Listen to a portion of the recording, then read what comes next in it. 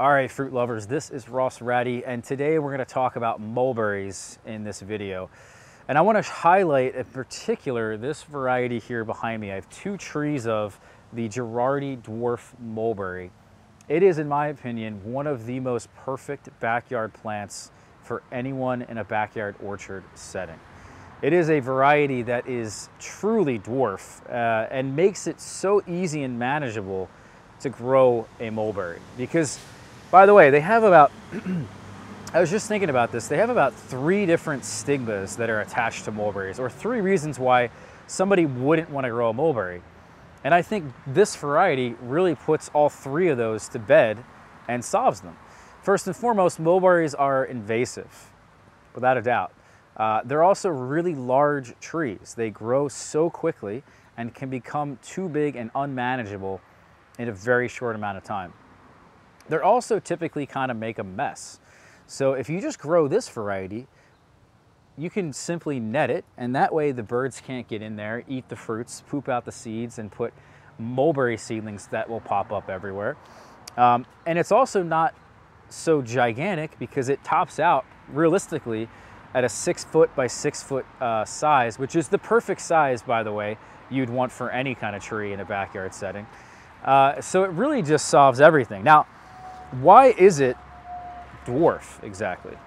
Is it a particular species of mulberry that's dwarf?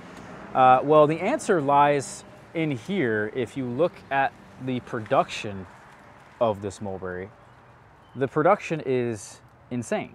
I mean, just absolutely wildly productive. It's so productive that the trees really don't grow all that much because the energy requirement that has to be put into these fruits is so demanding that the trees really just don't grow all that much. Look at that. So yeah, this is just, in my opinion, you know, it's got everything you'd want. And it also has the flavor component. I know there's a lot of mulberry heads out there maybe watching this video and thinking to themselves, oh, I have a variety that's so special and so tasty, like Pakistan or, you know, Morris Niagara or some other random mulberry that no one's ever heard of. But to be totally fair, this mulberry, because of the other traits it has, and if you think about the flavor of this, it's really not that far away from the best tasting mulberries in the world. I've eaten them.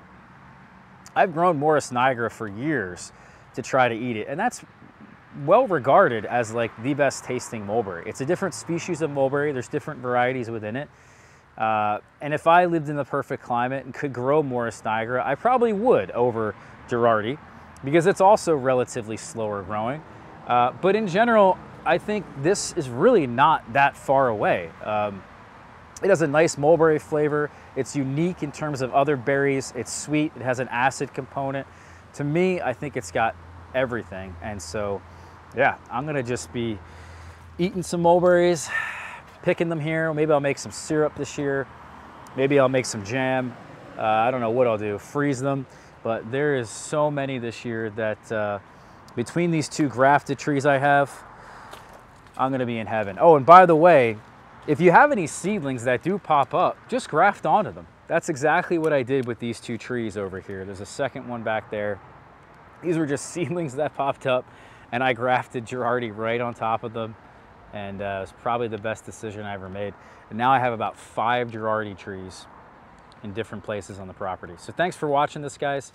If you enjoyed this video, please hit the subscribe button, hit that like button. We'll see you guys for more videos like this. Take care.